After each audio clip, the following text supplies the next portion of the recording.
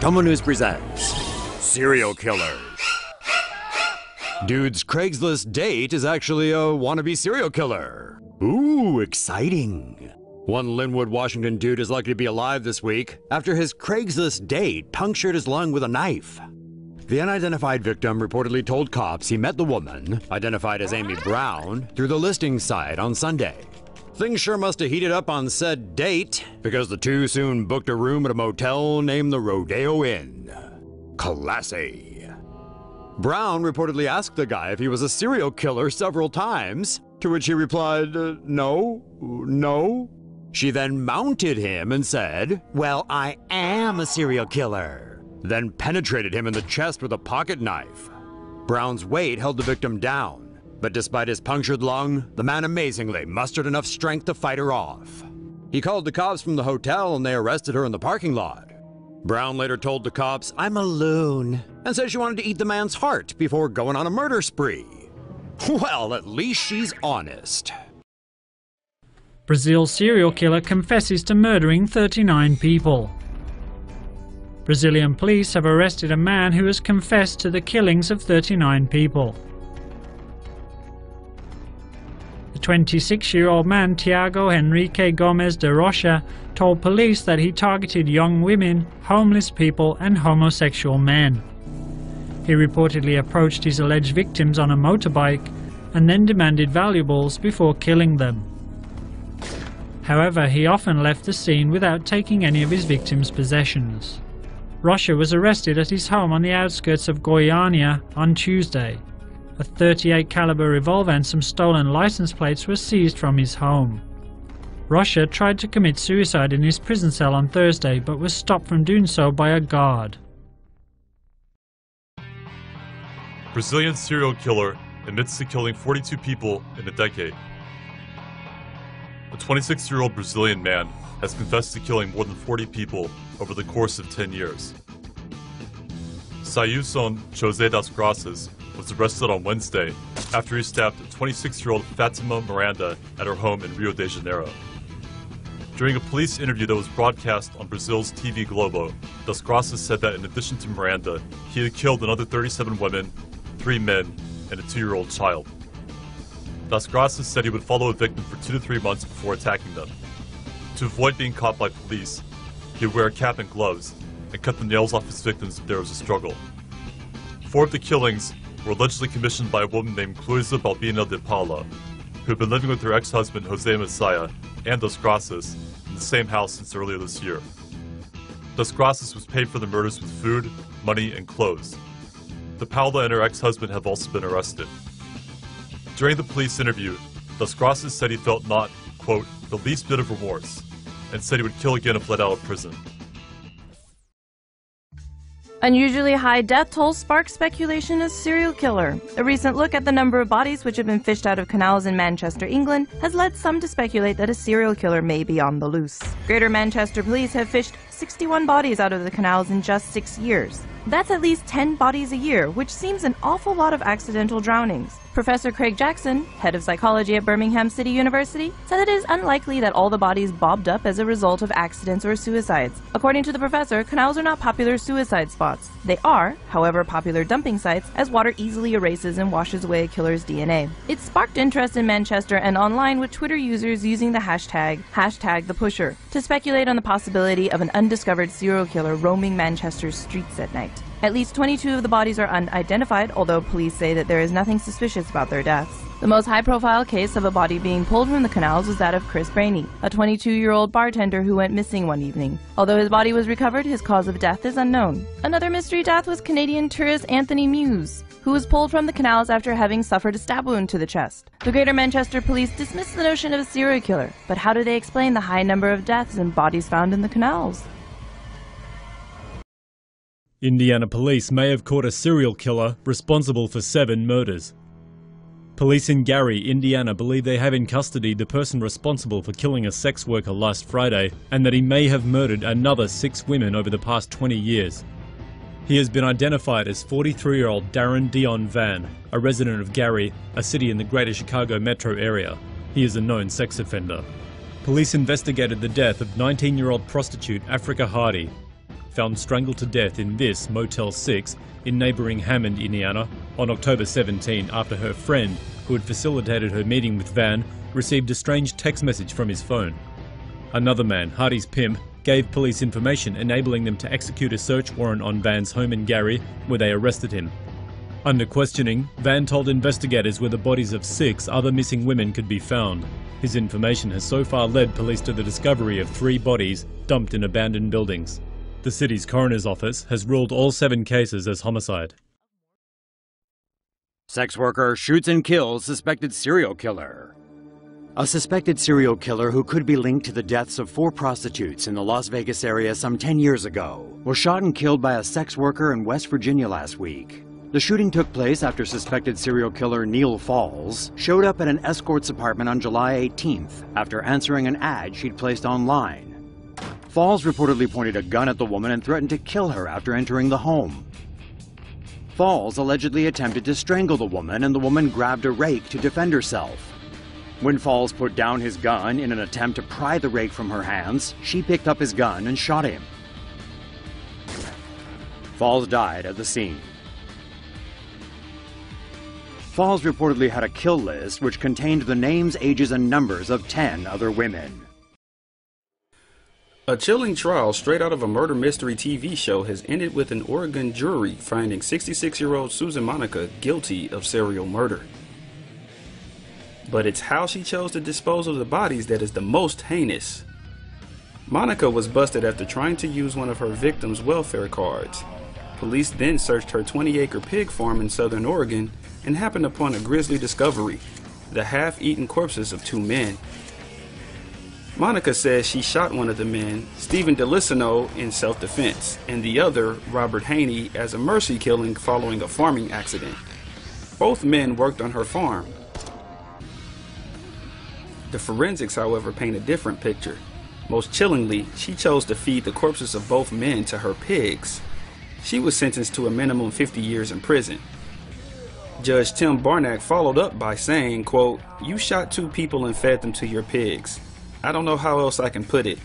You valued pigs more than you valued people." LAPD arrest man in connection with multi-day shooting spree. A 4-day shooting spree has come to an end after police arrested 34-year-old Alexander Hernandez after an hour-long standoff at his Silmar home in San Fernando Valley, a northern Los Angeles suburb. Police have linked Hernandez to at least 7 shootings. He claimed his first victim in the early morning hours of August 20th when 48-year-old Hildardo Morales, who was on his way to work, was gunned down in his pickup truck at a stoplight in Pacoima. On Saturday, police said Hernandez shot at 3 dogs in a Pacoima neighborhood, killing 2 of them. Hernandez allegedly struck again early Sunday morning. At around 5:50 a.m., the Franco family, who were on their way to church, noticed a gold SUV driving erratically behind them. When they pulled over, police say Hernandez opened fire, wounding the parents and killing their 23-year-old daughter, Mariana Franco, who, according to neighbors, was wheelchair-bound.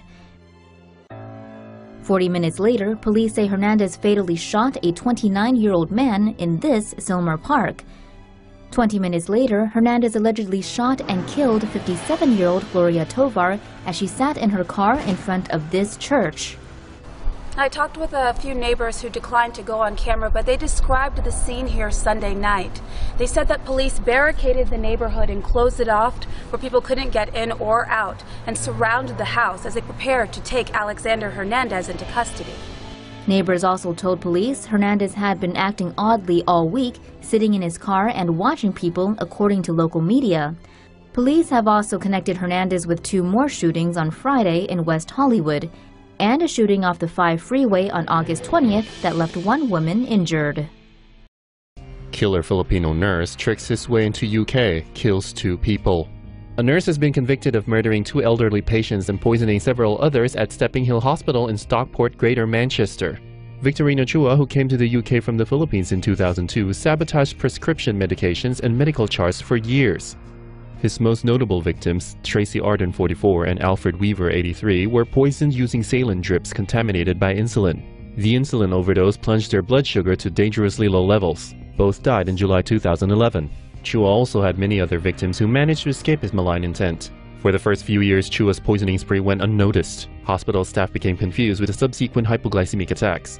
One day, a nurse discovered several saline bags that had been tampered with, prompting an investigation that led to the arrest of nurse Rebecca Layton, who was innocent. Chua had to change his game and waited 5 months before he resumed poisoning patients at the hospital. Nurses noticed the charts and medications were being altered and contacted the police. This time, Chua was arrested and Layton was exonerated. A written confession of sorts was found in Chua's house during a search. A particularly chilling sentence read, "They thought I'm a nice person, but there is a devil in me." Chua did not show any emotion or remorse during the murder trial. Chua was found guilty of murdering 2 patients and poisoning 19 others with insulin. He poisoned a 22nd victim by changing her prescription charts so she was given the wrong drugs. Background checks conducted during Chua's trial revealed that his school records and other qualifications appear to have been falsified. Serial killer confesses. When police arrested Todd Kohlhepp for kidnapping in November 2016, they soon discovered the South Carolina realtor had been living a double life as a serial killer. Months earlier, Kohlhepp hired Kayla Brown and her boyfriend Charlie Carver to do some cleaning work. But when the couple arrived, he shot Carver in the chest and kept Brown imprisoned inside an old shipping container. After family and friends reported the 2 missing, the subsequent search eventually led authorities to Kohlhepp's farm. Brown was found chained like a dog and freed. She told rescuers of Carver's death and of several more bodies which her captors said were buried on the property. Investigators found Carver's corpse, along with that of a couple who was similarly lured and shot to death. Kohlhepp soon confessed to the killings, and even claimed to be responsible for the gruesome superbike murders, which had remained unsolved for more than a decade. In 2003, Kohlhepp had gone to Superbike Motorsports, pretending to buy a bike. His first victim was the mechanic, whom he shot twice in the back of the shop. He then shot the owner's mother in the chest and gunned down the owner and manager as they attempted to run out the door. For his crimes, Kohlhepp received 7 consecutive life sentences. He managed to avoid the death penalty only by pleading guilty to all 14 charges against him. Phoenix police hunting for serial killer after 7 dead. Authorities in Phoenix are continuing an urgent manhunt to catch a man who has shot dead at least 7 people. Between March 17th and June 12th, at least 7 people were killed and 2 people were wounded by a serial shooter in Phoenix. The victims were all shot after dark. The shootings have been concentrated in the low-income neighborhood of Maryvale. Police said they have connected the shootings to one or multiple suspects who shoot their victims at night with a semi-automatic handgun. According to police, all of the witnesses have described their shooters as being outside of his car during each of the attacks. Officials have released a sketch of a suspect whom witnesses described as a light-skinned Latino or white man in his 20s. Authorities are offering a $30,000 reward to anyone with information on the case. Residents of a small Ohio town believe a serial killer may be in their midst. Residents of a small town in Ohio believe a serial killer may be on the loose following the disappearance and deaths of multiple women. 5 women have gone missing in Chillicothe, Ohio, a town of 22,000 people. A series of disappearances began in May 2014 when Charlotte Trago, who had a history of heroin abuse, was reported missing by her mother. Tamika Lynch disappeared on the same day. Her body was found on a Paint Creek sandbar later that month. She had cocaine, amphetamines and alcohol inside her body.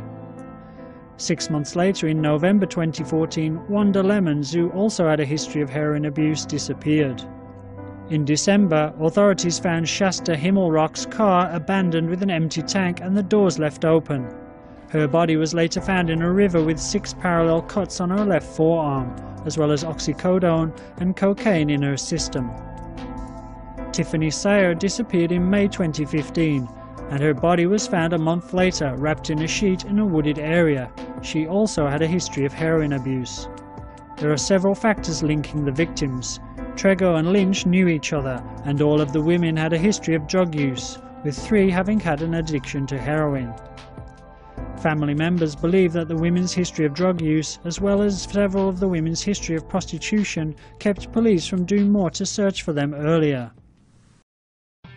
5 bodies found in Alberta could be work of a serial killer. The recent discovery of a woman's body along with 4 other bodies near Leduc, Alberta, has led the police to believe a serial killer might be responsible.